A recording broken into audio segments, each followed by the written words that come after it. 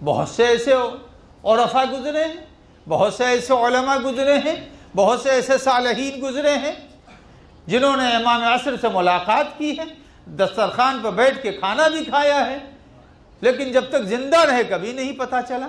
اس میں بہت سے مومنین ایسے ہوں گے بزرگ جنہوں نے قم میں آیت اللہ العظمیٰ مرشی کے پیچھے نماز بھی پڑھی ہوگی۔ اس میں ہوں گے بہت سے لوگ، صحن معصومہ میں وہ نماز پڑھاتے تھے، اور میں نے بارہا ان کے پیچھے 10 سال ان کے پیچھے نماز پڑھی، لیکن کبھی محسوس بھی نہیں ہوا، کسی نے ذکر بھی نہیں کیا کہ ان کی ملاقات امام عصر سے ہوئی ہے، اور ملاقات ہی نہیں ہوئی ہے، بلکہ جب مسجد سہلہ جا رہے تھے تو بوندا باندی ہو رہی تھی،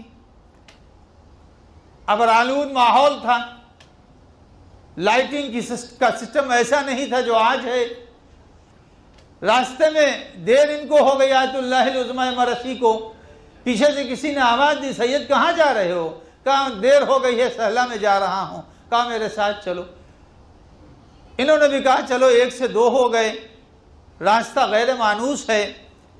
وہاں پہنچے، کہا کھانا تو تم نے نہیں کھایا؟ کہا نہیں کھایا، اور ذہن کام بالکل نہیں کر رہا ہے، اندھیری رات ہے، بادل ہے، بوندیں پڑ رہی ہیں، لیکن یہ ایسا محسوس کر رہے ہیں جیسے چاندنی رات اور 14ویں کے چاند کے سائے میں چل رہے ہوں، مگر ذہن میں کوئی تصور ہی نہیں ہے۔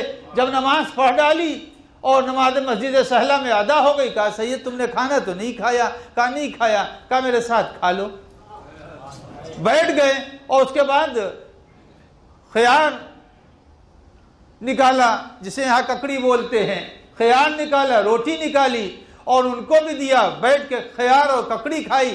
جب کھا لیا تو اس کا کہا سید ہم چل رہے ہیں۔